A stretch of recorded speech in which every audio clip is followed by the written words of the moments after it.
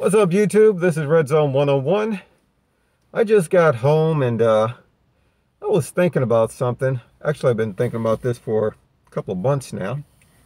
My Byrna HD launcher, which I've got the, let me see, the adapter to give it a little more power. I was just wondering, my Byrna's been sitting up in the car for about 6 months now. It's been about 6 months since the last time that I've used it.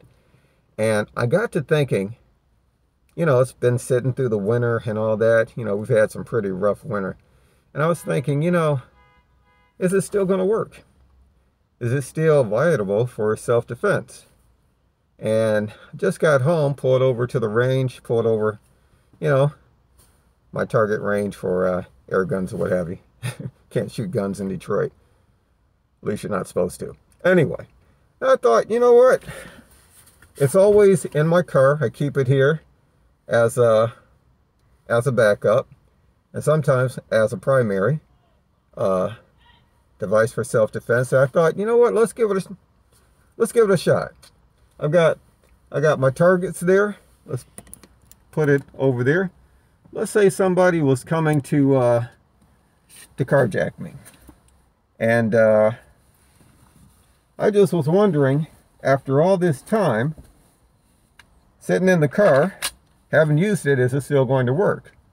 So let's pretend that target there is a carjacker coming at me, and let's give it a try. All right, going hot.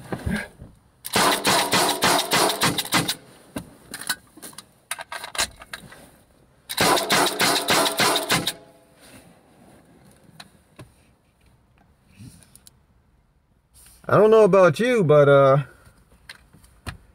don't think it lost any power. Now, granted, this test isn't scientific. I don't have a gauge to gauge it, but from the look of that target there and the sound of it hitting it from this distance, I think I'm good to go. So anyway, just wanted to share that with you.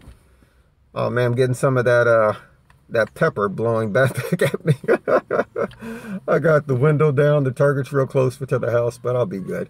Anyway, guys, I thought you might want to see this video, find it interesting, just in case you've had yours sitting for, let's say, a couple of months. Mine's been sitting for 6 months, and it's been in the cold and what have you. And I can tell you right now, this thing hasn't lost any power, and it's still working the way it should. So anyway, I hope everyone's doing well out there. And as always, be safe, God bless, and peace.